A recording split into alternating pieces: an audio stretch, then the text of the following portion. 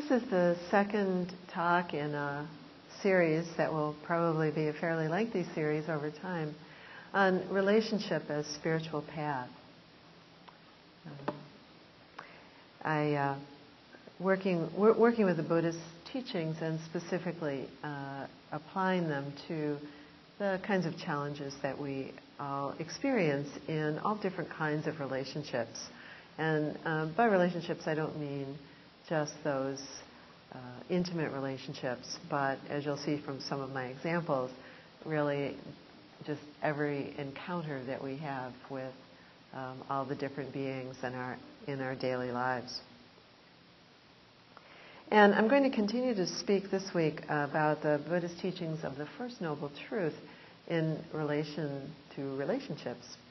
And I came across this definition of dukkha, or suffering, or dissatisfaction, which is the Buddha's First Noble Truth, that there is dukkha, there is unsatisfactoriness in this human life.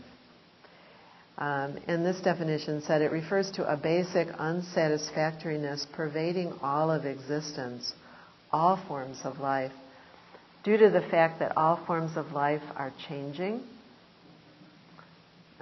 They are sometimes pleasant, sometimes not so pleasant,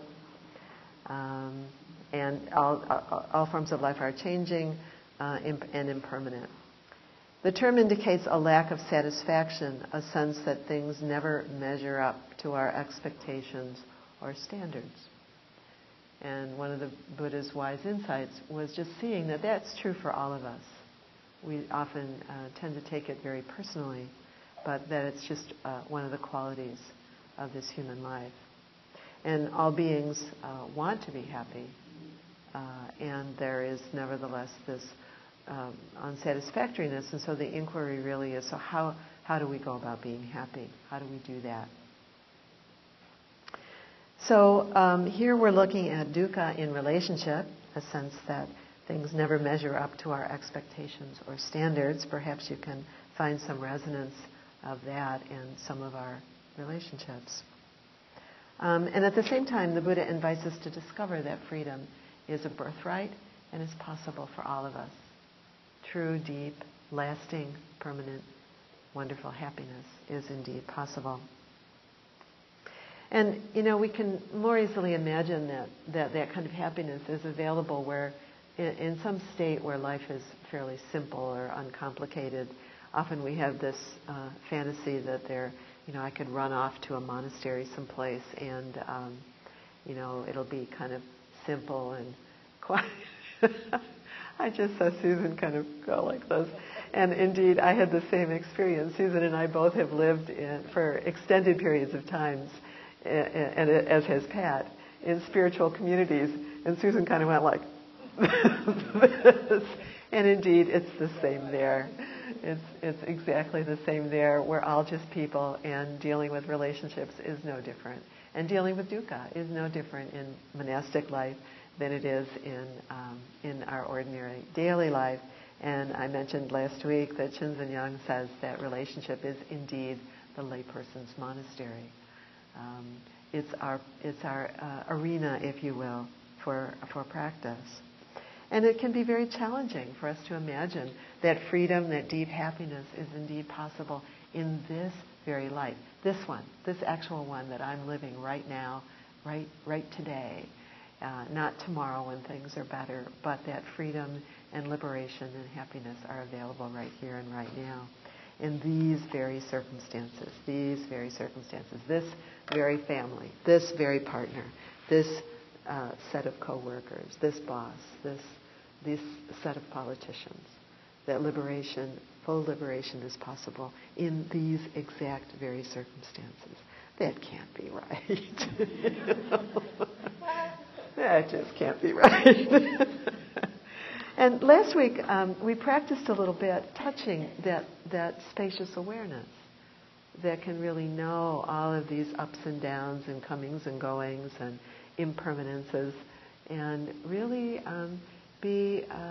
have equanimity, have joy, regardless of circumstances. And so our practice, as the Buddha walks us through the Four Noble Truths, is really a practice of discovering and understanding, how is this possible? How is this possible? Even with exactly this, so that we don't have to change the circumstances of our lives in order for this happiness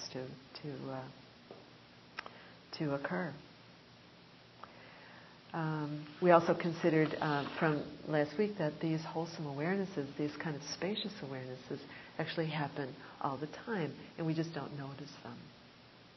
That we notice them in times of sort of emergency, if you will, but we often just don't notice them. And we practiced a little bit tonight in the guided meditation, just sort of resting. When we rest in hearing, we rest in this sort of larger spaciousness, where we can see sensations coming and going, and sometimes they're pleasant and sometimes they're not so pleasant. But we can just know it, we can just see it as it's arising and passing away, and we don't get kind of hooked and attached to having some particular outcome. But that's a talk for later in the series. Tonight I want to stay with dukkha and bringing awareness to dukkha.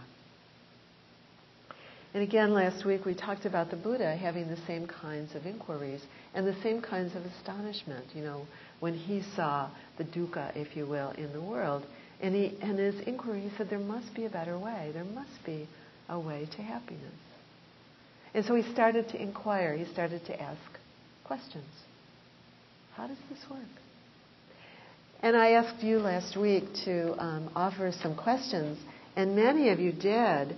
And they were wonderful questions. To a person, they were amazing, wonderful questions. And so I just want to encourage you to keep asking the questions. I will try to address some of them. Hopefully over time we'll address virtually all of them. But it's that kind of openness, that inquiry, that is the same as the Buddha's path. Where he was kind of scratching his head saying, how does this work? And so your questions were really much the same way. It's like, in this circumstance, in that circumstance, how does this work? So we'll try to bring some of his teachings to bear on your questions. I thought I'd start with the easiest question. How will I know when to stop, settle, and work with what is instead of searching for something new? You know the answer to that. The answer to that would be right now. And I don't mean like right now tomorrow, or right now at 9:30. I mean like right now. So the Buddha's inviting us to really inquire right now. Always, right here. Right now. Where is the freedom? Where is the joy? Where is the happiness? Right here, right now. We can notice in our minds that we have so many ideas that it will happen sometime in the future. And that as soon as X, Y, or Z is different, then we'll be happy. And so the Buddha's inquiry, or the Buddha's teaching really invites us to come right now. Even, get this can't be right either, even right now into the experience of dukkha.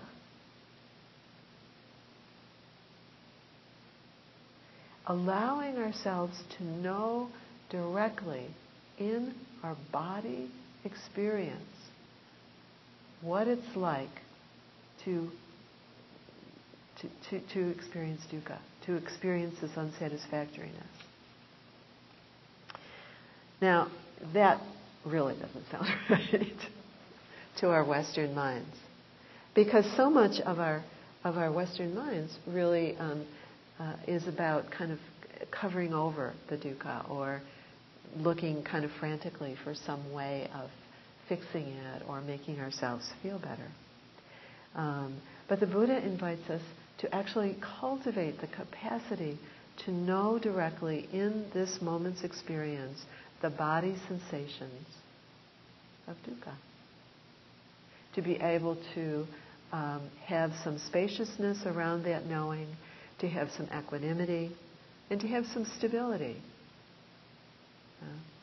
In part, in large part, actually, so that we're not just kind of whiplashed by the dukkha. Very often when we encounter things that are difficult or unpleasant, what happens is that they kind of push or pull us into some kind of activity. Sometimes it's mental activity internally, sometimes it's physical activity externally, where we're kind of almost before we know it, we're kind of propelled into some kind of conditioned response. So he's proposing to us that we can know the experience of dukkha without having that link be automatic, without being immediately propelled into some kind of unwholesome action, which often the action is. And again, to our Western minds, it doesn't make sense because we tend to think that the only way to solve the problem is through some sort of sensory pleasure. Let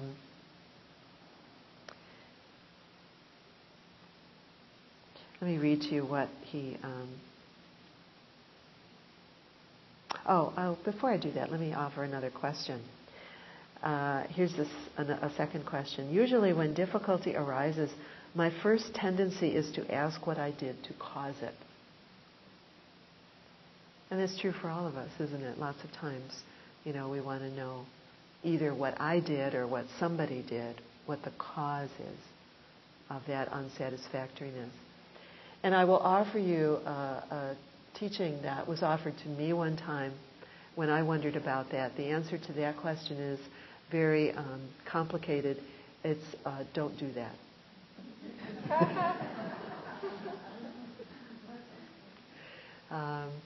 So that the kind of rumination or analyses, again, that we're often used to in our psychological Western minds, of trying to kind of figure everything out. And the Buddha says, don't do that.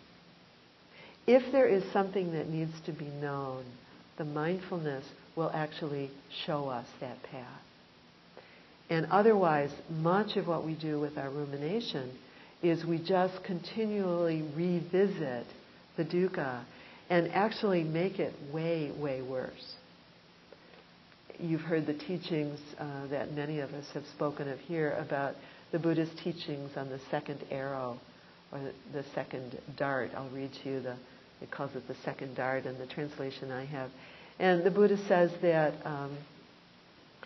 there is dukkha, which is the first arrow. This human life has painful experiences and unsatisfactory experiences. And if we just allowed ourselves to have the experience of that, we'd be okay. But what we tend to do is get all convoluted and complicated in the second arrow, which is all the ways we react to that experience, both internally and externally. And so that second arrow that kind of keeps it going. And we know those experiences, don't we? Whether it's just simply a clerk in a store who's rude to us, or somebody on the telephone, or a relative who's behaving badly. And there's the unpleasant experience, but then there's all the stuff that happens after that, where we torture ourselves with thinking about it and figuring it out and thinking about what we should have done and what they should have done and why it's really terrible and why that it shouldn't be happening. That we actually kind of end up spending huge amounts of effort and causing a great deal of suffering to ourselves and others through that second dart, is what the Buddha calls it.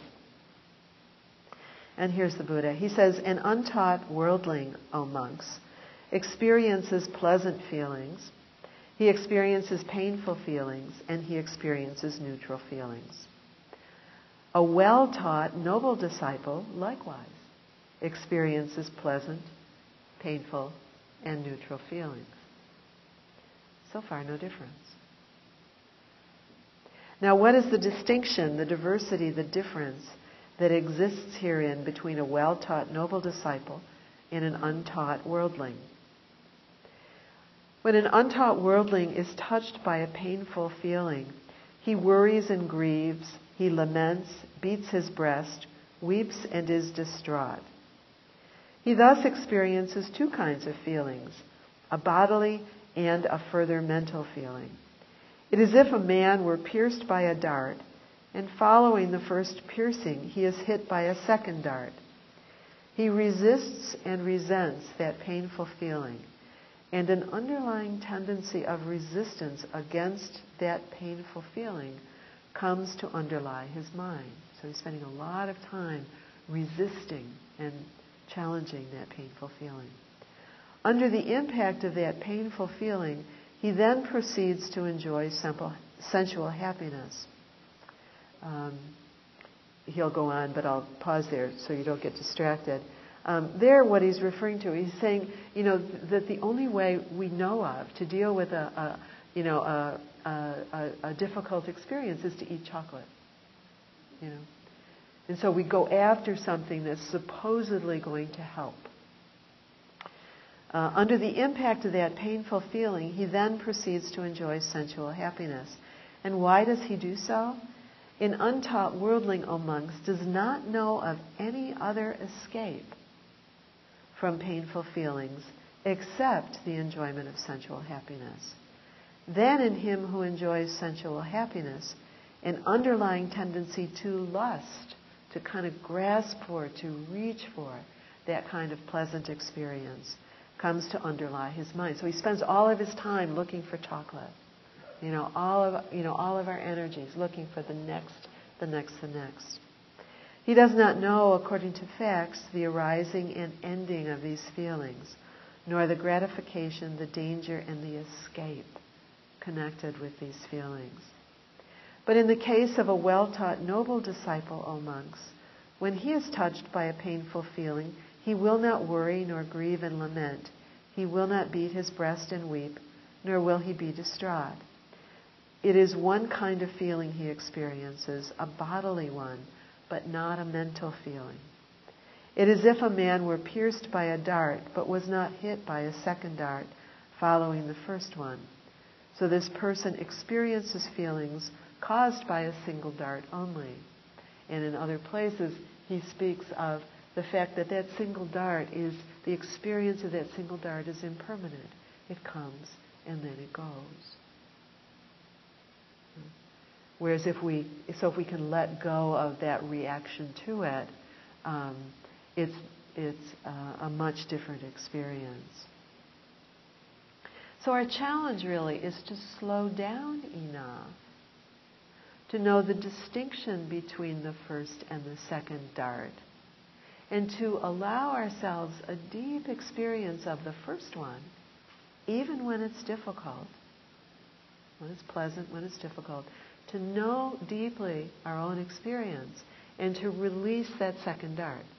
So to slow down enough to know the distinction, and that really is going to be, as we move through the teachings, that's going to be his teaching.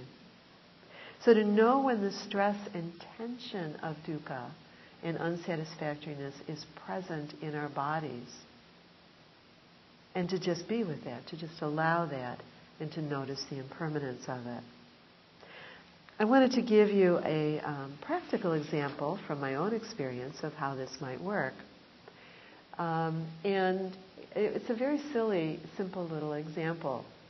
I get a newspaper every morning. And we have a wonderful newspaper carrier who should be a quarterback for a professional football team, because I don't have the dukkha of the newspaper landing on my hostas or my impatiens or in my bushes or in the puddle that forms when it rains. She always lands it perfectly. It's wonderful. So, that's nice, that's good. The problem is she lands it anywhere between 6:30 and 8:30 in the morning. And so there's really no way of exactly knowing when this newspaper is going to come. And so I'll get up in the morning and I have my little morning ritual and I feed the cats and I fix my breakfast and then I go look for my newspaper. And I know exactly where to look at it because she always puts it in exactly the same place. And sometimes it's there and sometimes it isn't. And when it isn't, it's unsatisfactory, I wish it were. Because I like my little morning ritual. I really want my newspaper to be there. And as I notice the experience of that, there are a couple of ways that I can experience the absence of that newspaper. One is to see that the newspaper is not there. And to, in effect say, oh, the newspaper is not there. I guess I'll need to do something else. And even to allow an experience, perhaps even of disappointment. I wanted it to be there and it's not there. Okay. However, sometimes the newspaper isn't there, and I can watch my mind, and indeed if I pay attention, I can watch my body go into something like, she thinks she's going to get a tip at Christmas time. I don't know, really I should call the newspaper and I should complain. What time is this newspaper supposed to come anyway? And, the mind going on. And you can imagine, as I'm thinking these things, what's going on in my body. There's this sort of tension, my heart rate goes up. So that there's this second arrow that occurs. If I allow myself to move into that space of, if you will, reactivity to the experience of, today no newspaper. It's very simple, but it happens to us all the time, doesn't it? Difficult things, unpleasant things happen. Can we know the experience of it?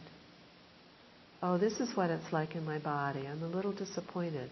This is what disappointment feels like. Can I know the experience in my body without having to move into that second arrow? Now, I'm talking about a second arrow that's mostly internal, because I have not, in fact, lodged a complaint with the newspaper company. But we can all know that place where not only is it internal, but then it moves into some kind of external warriorship. And then we can kind of get engaged in all sorts of tense exchanges and reactivity, and then reactivity to the other person's reactivity to my reactivity, and all sorts of justifications of internally of myself about why I'm right and I really am totally entitled to have the newspaper come when I wanted to. And so there's just all this suffering that can occur that's really secondary and really not really essential. So what's important about that is that to really know how to be with then this kind of first arrow, the Buddha is inviting us to actually know the experience of it. Because otherwise the experience, consciously or unconsciously, starts to drive our behavior. Unless we can really rest in it consciously. And again, here's one of those places where it doesn't seem right that the Buddha is inviting us to actually feel dukkha in our bodies. In our bodies, not in our minds, not in ruminating in our minds, but to feel it in our bodies. Here's what Ajahn Sumedho, or Philip Moffat actually is speaking of this. And he says, Ajahn Sumedho teaches that to understand dukkha, you must be willing to, quote, stand under suffering, pointing to the capacity of fully, consciously receiving life as it is. To voluntarily receive the distress of life and mindfully bear it with consciousness and compassion is a critical threshold for spiritual development. It is the vital first step, and it empowers all further unfolding. Wow. It is both absolutely ordinary and mystically transforming. This choice gives your life meaning, and ironically, it also gives meaning to your suffering, transforming it from being senseless to being a crucial part of your liberation. This is the beauty of the insight of the First Noble Truth. Philip also reports, he talks about, talking about this with his psychotherapist. And he notes some wisdom that she offered him. It's a fairly long passage, but I want to read it to you. It's from a woman named Helen Luke, who was his Jungian analyst. He says, Luke identified, and Philip Moffat is one of the senior teachers of our tradition. He lives out in California. He actually is coming here in the fall to talk. Helen Luke identified two types of suffering. One you are to bear, the other you are to abandon. The one to be borne, Luke called, quote, essential suffering, meaning the objective experiences of pain and loss. The suffering you are to let go of, she called, quote, neurotic, inferior, and narcissistic suffering. That is your subjective reaction to loss, anxiety, and disappointment. Seen through Luke's framework, the Buddha's first three insights teach you to embrace essential or objective suffering by penetrating it. Essential suffering is the willing, conscious acceptance of the dukkha of being human. And in this case, the dukkha of being a human being in relationship with other human beings, just other human beings who are imperfect and unenlightened, just like we are. Essential suffering, therefore, is the carriage for your own development, like the ability to bear, like a wagon's ability to bear a load. It is the basis on which you build a healthy and productive life. Without judging it or labeling it as bad, Luke characterized essential suffering as the, quote, darkness of this human life. It is your willingness to carry the load of darkness that has come to you that brings harmony not just to your life but to all life. Making the radical choice to know dukkha by mindfully agreeing to bear it as your part of the burden of being simply human gives your life meaning, no matter how modest or challenged it is. You are being the carriage for conscious life. This is a stirring vision of the Buddha's instruction to, quote, penetrate suffering.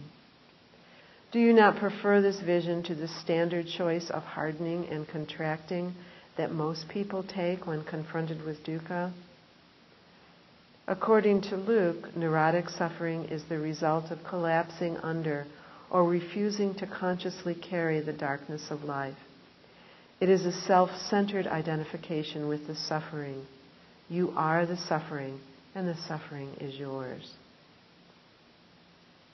Sounding as much like a Buddhist as the dedicated Christian she was, Luke stressed that there is a spiritual call for you to consciously and willingly bear this burden of essential suffering. She did not say it was easy or fun or something that you would prefer to do. Rather, it is a human and spiritual necessity. Jack Kornfield tells a story about being in Thailand with Ajahn Chah, and he was very sick. And Ajahn Chah came to visit him in his little hut, and he said, I bet just now you wish your mother was here. You're really feeling pretty miserable, aren't you? And Jack said, yeah, I really am. He said, and so Ajahn Chah said, can you bear it? Inviting him to really touch the difficulties of this human life. There wasn't anything to do. It wasn't as though he could somehow summon his mother there and to get preoccupied with how much he wished his mother to be there really wasn't going to help anything. Can you bear it? So the invitation of our practice and of the first noble truth is to simply know the experience of suffering. And to know it in our bodies, not in the ruminating mind, but to know it in our bodies. To release identification, to release the mind's ideas, how life is supposed to be, and to relax into the flow of this very human life, these very human relationships. The other noble truths give us further guidance about how to do this. Notice we're not yet talking about, don't call your mother if she's right in the next room and you need a glass of water. We're talking about taking wholesome action, but very often there really is no wholesome action. There's nothing I can do on tomorrow morning when my newspaper won't be there until 8 o'clock. Because even, there's nothing to be done. All of that is beyond my control in that exact moment. So we're talking about those experiences where it's just like this right now. Somebody asked a question about my resistance to embracing pain and a clinging to remnants of pain. And my response to this is yes. It's like that for us all.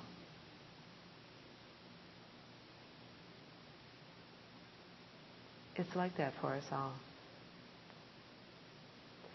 And our path, the teachings of all four of the Noble Truths, really invite us to learn how to do that and how to let go of some of that tension, some of that resistance. Because it's hard for everyone. It's hard for everyone. How to be with the difficult in a way that does not engender more suffering. If you read anything about the Dalai Lama's life and his practice, he often talks with great humility about his own difficulties in this way. I have another example that's a personal example. I've spoken of this before in another context. Many of you know my mother had a decline, and I was with her through many of the years of rather serious decline. And at the last few years of her life, she was in a facility locally for people with memory impairment. And I remember when she was first here, and one of the first events that I went to at the facility was a potluck lunch with 25 people with dementia. And it was really quite a challenge. It was brand new to me to be with drooling and slurping and clothes falling off and people stumbling and wandering around and saying nonsensical things and having a meal that was really quite strange with a mother who was really quite furious with me for having, quote, put her there because she was actually fine, thank you. And I remember leaving that day, and I was driving down the road thinking, I cannot do this.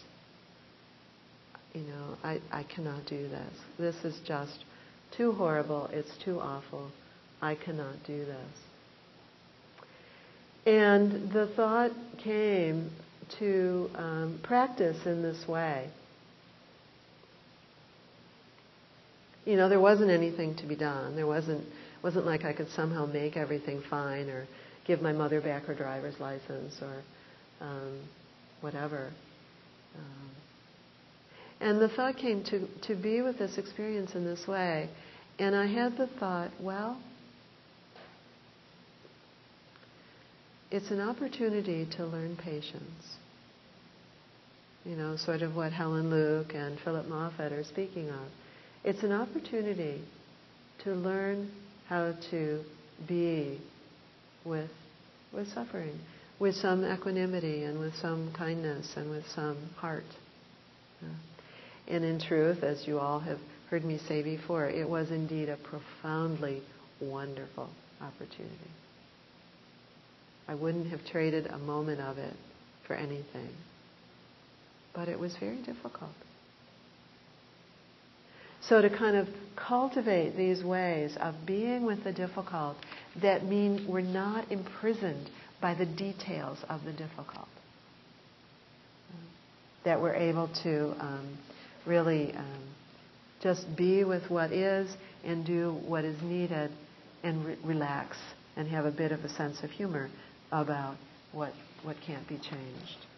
It actually got to be pretty funny sometimes.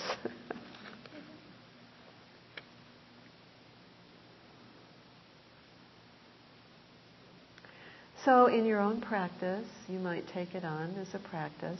I would invite you, as you leave and practice during the week, to consider taking something really simple, like my example of my newspaper carrier. And look to see, what does it feel like in my body? And are there thoughts that I can release and just keep coming to my body? What does it feel like in my body when my newspaper isn't there as I wish? When my husband leaves his socks on the floor, what does it feel like in my body? What's that like? And to just practice with it and knowing, is there tension?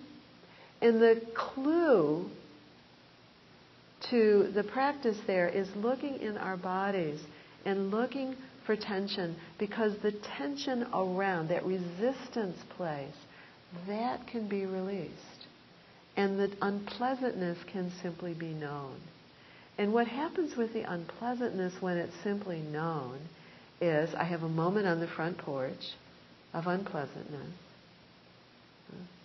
And then I go, oh, okay. And I go do something else. It's just a moment. So that we can kind of notice these places where unpleasantness can be simply known in our experience, and we can actually watch it either move or lead to some wholesome action.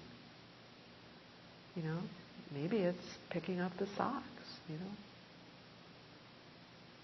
Maybe that's the wholesome action. Maybe the wholesome action is calling the newspaper. Maybe it is. In my case, I decided that it isn't. But maybe that is. But to really kind of have a wholesome action, and the key to the wholesome action actually will be, and we'll work with this more as we go through, the key to the wholesome action is, can it be done without tension and without resistance and reactivity? So that, if I do something, I'm not actually going to war. I'm just simply saying, here's a problem. Can we solve it? I want to stop with a couple of quotes. One is a poem from David White. Often there's great wisdom in people who really are just writing poetry or essays. Now, David is a Buddhist, and so he has that in his work. And the title of this poem is The Well of Grief. He says, those who will not slip beneath the still surface on the well of grief, turning downward through its black water to the place we cannot breathe, will never know the source from which we drink, the secret water, cold and clear, nor find in the darkness glimmering the small round coins thrown by those who wished for something else. So our relationships, at once a delight, total delight, and a source of tremendous anguish, invite us to inquire into this deep mystery. How do I be with this? How do I be with this? Finding the gifts, the liberation, the small round coins, if you will, that are offered to those who accept the challenge. Really deep freedom and happiness. And a final quote from one of my favorite quotes from Rilke, the poet. And this is in an essay that he writes. He's writing, a young poet writes to him about the difficulties of being a young poet. And he writes back to him, and this is what he says about writing poetry, but it can be just as much about living a life. He says, works of art are of an infinite loneliness, and with nothing so little to be reached as with criticism. Only love can grasp and hold and be just toward them. And then he goes on a little later to say, leave to your opinions their own quiet, undisturbed development, which, like all progress, must come from deep within and cannot be pressed or hurried by anything. Everything is gestation and then bringing forth. To let each impression and each germ of a feeling come to completion wholly in itself, in the dark, in the inexpressible, the unconscious, beyond the reach of one's own intelligence, and await with deep humility and patience the birth hour of a new clarity. That alone is living the artist's life, in understanding as in creating. There is here no measuring with time. No year matters and 10 years are nothing. Being an artist means not reckoning and counting, but ripening like the tree, which does not force its sap and stands confident in the storms of spring, without fear that after them may come no summer. It does come. But it comes only to the patient, who are there as though eternity lay before them, so unconcernedly still and wide. He said that his last line is something that puzzled me for a long time. I learn it daily. I learn it with pain, to which I am grateful. Patience is everything. It was really puzzling. I learn it with pain, to which I am grateful. But I think that's what he's speaking of. It's the pain that really kind of brings us right into the moment, right into the heart of the matter. It says, look here. Just as the Buddha, when he went on that chariot ride, it says, look here. Look here. There's freedom here for those who will look for it and who will cultivate the ways. So even in the difficulties, even in all these difficulties, and we'll talk more about some of the specifics, and the Buddha has 3 more noble truths and an 8-fold path. So he has lots of teachings about how to do these things. But the first noble truth invites us to simply be willing to show up and not take it personally that life is difficult, and not take it personally that relationships are difficult. They just are. They just are.